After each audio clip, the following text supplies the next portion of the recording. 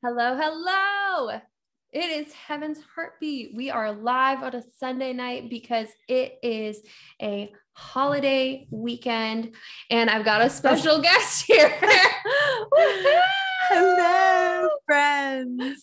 We decided that we were going to hang out this weekend, and then what better idea than to shoot Heaven's Heartbeat while we're together? Yes. So we're excited to be here together. I know, when we're in person together, it makes things a whole lot easier. And we have a lot less technical difficulties since we're all here together. Mm-hmm. Yeah. Trying to share. Oh, that's a good idea. This. So if you are watching right now, if you would do us a favor and just share this, we want to be able to get this into the hands of somebody who really needs to hear this. This particular message has been on our hearts for a couple of weeks, but we wanted to talk about it tonight. So it's entitled, You Teach People How to Treat You. So what could this be about? Well, we were thinking back to how did Jesus start this relationship that he had with us? How did this all begin? It began with the Bible, right? Yes.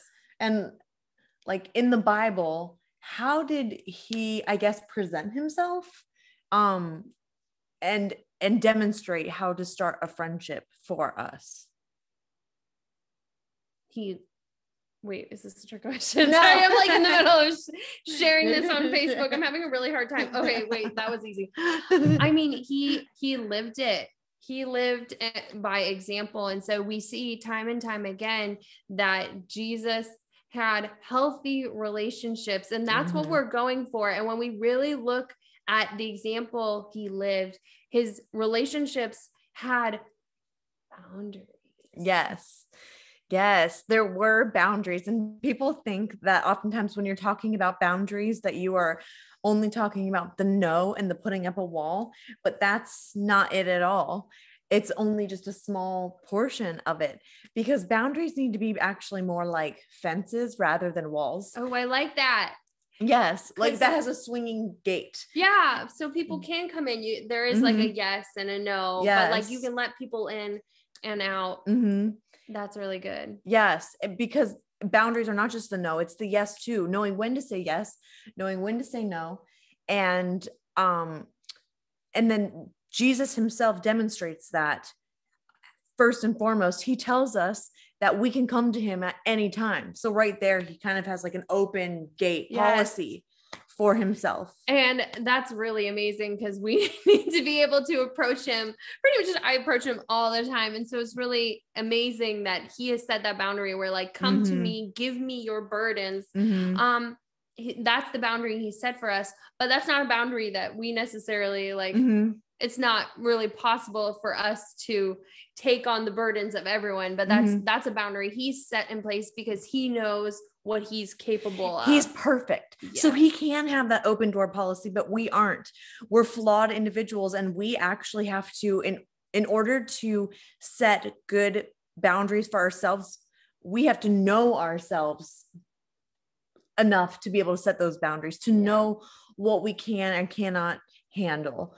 And so it's perfectly okay for us to need to step away, like Jesus did. He went away to pray, like he knew that was something that he needed to do, and spend time with the Father to refill. And he knew when he was getting like drained, if you will, and he knew when he had to have that quiet time, which is so key. And he pulled away and he spent time with the three, like there were times when he was spending times with the multitudes. And then there were times when he had that quiet time with the close disciples that he walked with. So he knew the boundaries he had in place. He knew when he needed that time alone with God. And he healthily lived that out. He had a good balance where the Bible tells us that we are supposed to like give of ourselves to others, but there is a fine line and a boundary of giving of ourselves to help others and then enabling others. And we don't want to be enablers. So we are supposed to, when we are able to, when we know we are filled up enough, we are supposed to go and help others, but not to the point where they are not able to just do it for themselves. So that's very important. And it's very important, especially to you Christians. I know you're listening, because a lot of us are taught that if you're a Christian and you're in ministry, that you need to give. Yeah. It's quite the opposite. I'm really glad we're talking about this, because truly this is not something that is talked about. It's almost kind of like taboo, or the word boundary almost has like a negative connotation to it, where like if someone brings it up, you're like, but we really do need to normalize it. Yeah. Because it is so healthy that we know what we're able to handle. And I like how you mentioned seasonally, like you're from season to season, you're in a different place. You may be able to take on more. You might be able to take on a little bit less. And there's no shame in that. Yeah. But part of this is we need to know what we can handle, and we need to be able to speak that out and let people know what our boundaries are if they come close to them. And if somebody has a problem with one of the boundaries you set, then you know it's a you problem and not a me problem. And that's really important to know too. We have to know what is ours, what is within our fence, and what is in somebody else's fence, because we aren't responsible for what is in somebody else's fence. So we need to really identify, and it really comes back to like knowing about ourselves and then communicating that in a kind, loving way. Absolutely. Because we don't want to be stone cold Christians. Like, no, you need to figure that out for yourself. We need to bring the wisdom down in a loving way, be like, scoot back into your fence. well, yeah. And like, and there's nothing wrong with that. Scoot back into over there. Yeah. But the point is being able to continue to be love, even when that boundary comes up. I mean, the story just came to mind of, and this may be me stretching a little bit, but being able to say no and knowing when there's like a line there. I mean, the example that came to mind right now for me is Jesus, when he cast the demons out of that man and like sent them into pigs. That man wanted to follow Jesus, and Jesus told him no. Oh, really? Yes, he did. He told him. Now, obviously Jesus like knew, like, you know what, you need to go back out like to the town you came from, and like think about what he was going to be able to do in that town. He was going to bring the story, his testimony, and would change lives. So Jesus knew that. But the man did. He wanted to give up everything and follow Jesus. And Jesus, I mean, we could argue that's a boundary. He knew, like, no, not right now. You got to go that way. Yeah. Bring what I just imparted to you to the people that need it, you know? And so Jesus was able to say no, and we need to, but he did it in love. Like, you know, the guy didn't walk around and go like, you know, like we need to be able to practice those boundaries in love, so that people aren't getting hurt. But it's so important that we start doing this, because otherwise, if we do not healthily draw the fence, if you will, if you don't draw your fence, you end up starting to carry a fence towards the person. You like what I did there? That just came out of that on the fly, but it's so true. If you don't speak out like, hey, I can't do this right now, or no, I don't appreciate this, that the person may continue to do that. It'll continue to poke you. Yeah. And then you end up carrying like offense towards that person. Yeah. When we should only be carrying love for other people. Right. Like we aren't responsible for certain things, and that's okay. And if we aren't able to say no to some of the external or internal pressures that we are feeling, then we have a lack of like self-control, and then it becomes our problem.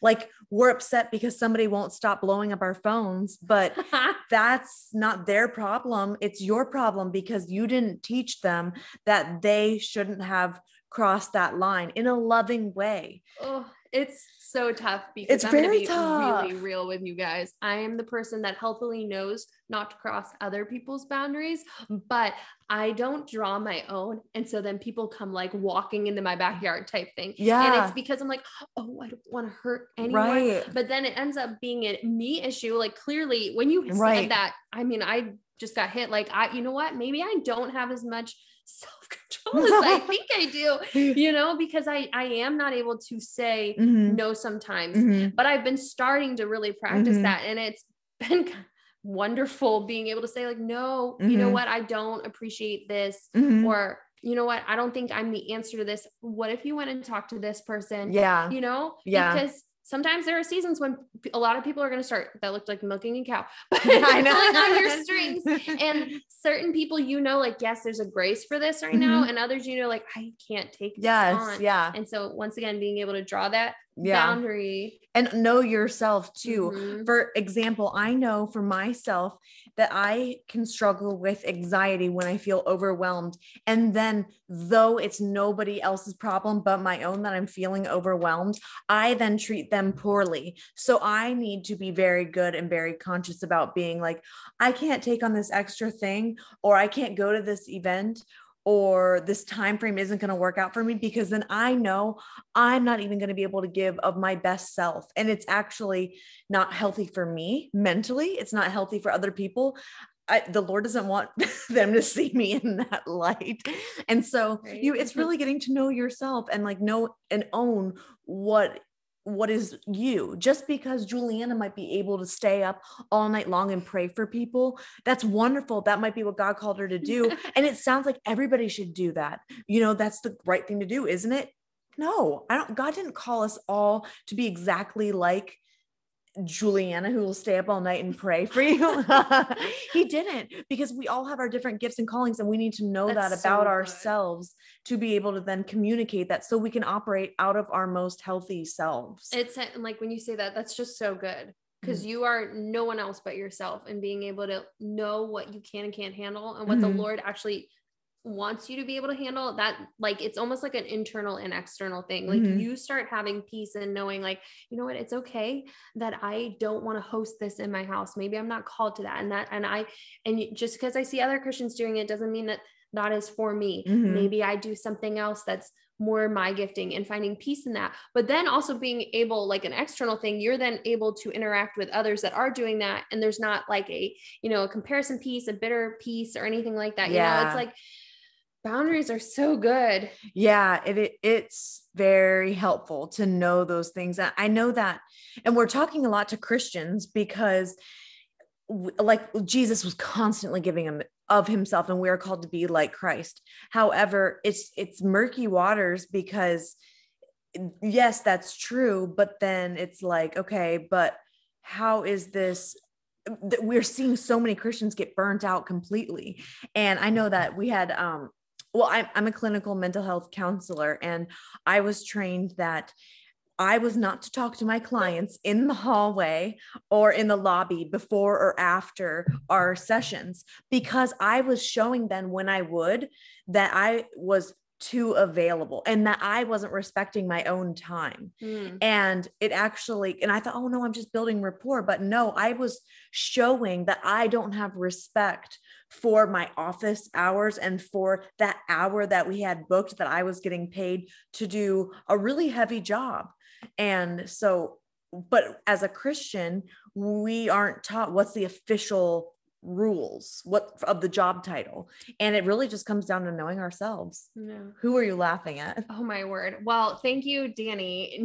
Nathan goes, Juliana, I'll start blowing up your phone for prayer all night. Nathan, that was an exaggeration, very much so. But I would love to pray for people. But I don't know about all night. My word. But yeah, we have a lot of people interacting. Ellen says boundaries are a must, and they really are. And they're not talked about. Yeah. I'm at the ripe age of almost 30, and I'm just now learning how to healthily live that out.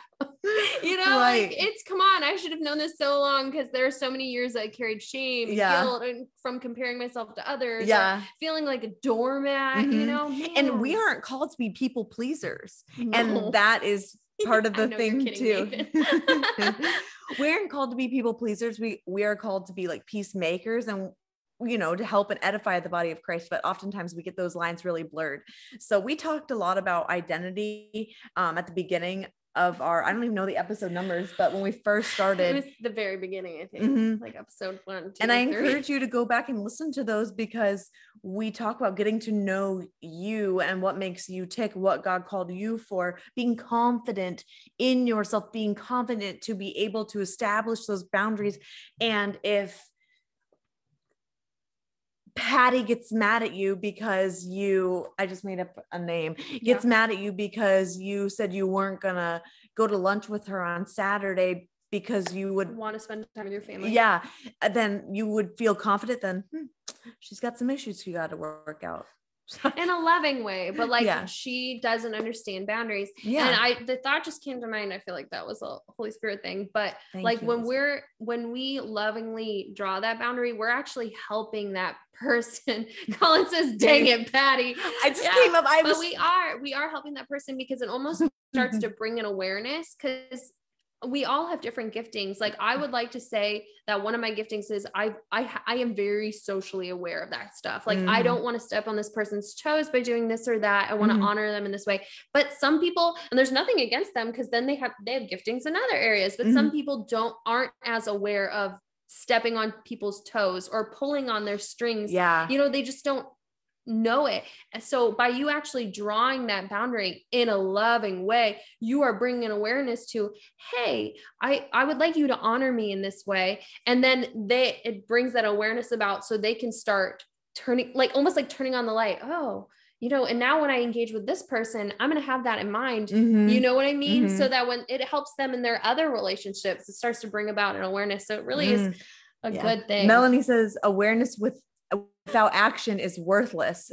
And it is tough, but it is so true. You can be the most amazing person in the world, but if you are not showing and respecting your own self and showing people, teaching people how to talk to you, then you're kind of going to slowly get pulled down and down and down. And it actually makes your relationships, this is something the Lord was speaking to me about. Your relationships can only get better when you know each other's boundaries and you talk about them, because then you're able to honor them and love them in like just the way they need. You know what I mean? Like your relationships get better when you set those boundaries. It's really awesome. Yes. Boundaries are good. There should not be no negative connotation, only good connotations. But I do have a question for you. I'm going to put you on the spot. Okay. Coming from a person who sometimes struggles telling others what my boundaries are. If someone is stepping over my boundaries, can you give an example of how I could lovingly like tell them? Can you give me? So this is a common one. Okay. But no, I don't want to use this one because they're okay. This is a common one actually. So in this past season, I had a newborn. She's now a 1-year-old. Is crazy. So she's technically not a newborn, but when we were in that season, I had a lot of people wanting to reach out, text, hang out with me, wanted me to like go out to eat or this and that. And I really felt like I was in a season where I need to be home with my baby. I need to be with my husband. Like this is a really formative, special time. And I felt so yucky because it's like not nice to really say no to people. And I did end up like having to say no sometimes. And it was really uncomfortable. And I could tell the person was like, people were hurt. So but I never brought up like, hey, you need to stop. And it became a repetitive thing. Like hey, people kept asking you to do things. And so how could I have said that? Just, this is a random example. I think by being super, super honest, I have a friend who will ask me to do things. And sometimes I don't have the greatest reason why I can't do them. And I don't expect, like with the baby situation, people who don't have babies don't realize a lot of times like that. It's like, no, dude, my life's way different. And they just don't get it until they get the so baby. Sometimes you have to be just so honest and be like, I'm really sorry, but I want to come really badly. But right now I realize that right now I have a lot going on and it has nothing to do with you, but I'm just going to need to step back. But can I text you when a good time is? Because I do really want to see you. Okay. I feel like a lot of times, and I remember sitting and thinking about excuses I could come up with to not go to things that were not lies, but they were excuses. And that was draining. But I'm sick. Sick. But I have a friend now who will ask me to do things. And sometimes it's just, I don't really want to. It has nothing to do with them. It's just not a great time, but I'm not actually so busy that I couldn't make it work. Yes. But I have this happen a lot. Yes. So but I just say to this person, and this person says to me the same thing. And I know this person wants to hang out with me too. So I don't take it personally, okay. But I say to her, I say like, I'm really busy these next couple of weeks. I'm so sorry. But I do want to hang out with you. I'll text you when I free up a little bit more. And really, that is legitimate. No one needs to know exactly what you're doing. If you need to not go to something because you need to take a hot bath tonight, then you don't need to tell anybody what you're busy doing. Be like, oh, I'm so sorry, I have plans. And it's fine that your plans are to take a hot bath. Oh, you don't owe anybody an explanation. Come on, Danny. She's on fire now. Like I can feel it. She's like, it's liberating because my plans might be, I have plans to sit on the couch with my husband, and that's fine. There's nothing wrong with that.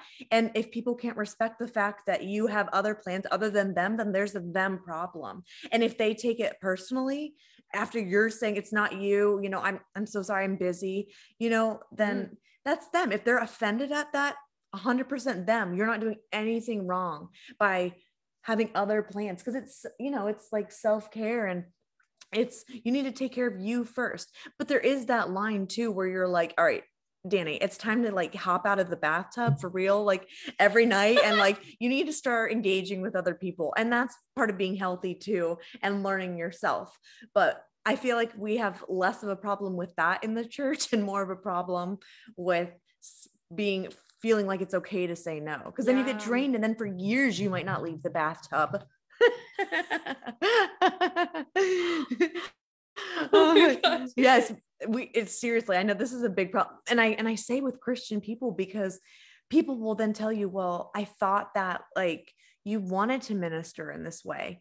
And it's like, well, I do, but not at 12 o'clock at night, you know, like, yeah, I like babysitting, but I don't want to babysit this woman's kids for 6 hours for free. Not you, but I'm just like a random, this one, which one? And yeah, we just don't really know. And it's respected. And if people are offended, then that's them. But it's so liberating for me. I know now, when I am able to draw that boundary and say, I'm busy right now. It's so liberating to be like, and if people have a problem with it, I know it's not, I don't take on their guilt, because I'm like, I just know myself. Let that stay outside your fence. Yeah. Yeah. Cause you can only control what you own, and I don't own their offense. That's good. So it sounds like you're very knowledgeable on this topic. I'm setting you up because I know you've read. This was a long time ago. It's okay. Do you recommend this resource? Oh yeah. My cousin Noelle, she just read it and posted it on my personal page. It's called Boundaries by Dr. Henry Cloud. And my mom read this book and loves it. It's really good.